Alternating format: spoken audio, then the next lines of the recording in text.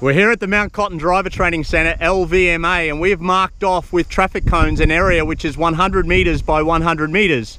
In theory, it sounds like a very large area, but from our 20 years of driver training experience, it's quite unsuitable for defensive driving courses. Here we have a car coming down into our braking area to practice emergency braking.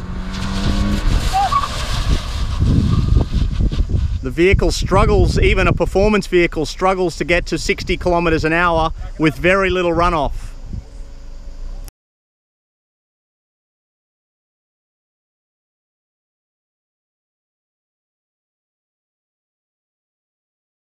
We're here at the Mount Cotton Driver Training Centre, LVMA, and we've marked off an area which is 100 metres by 100 metres.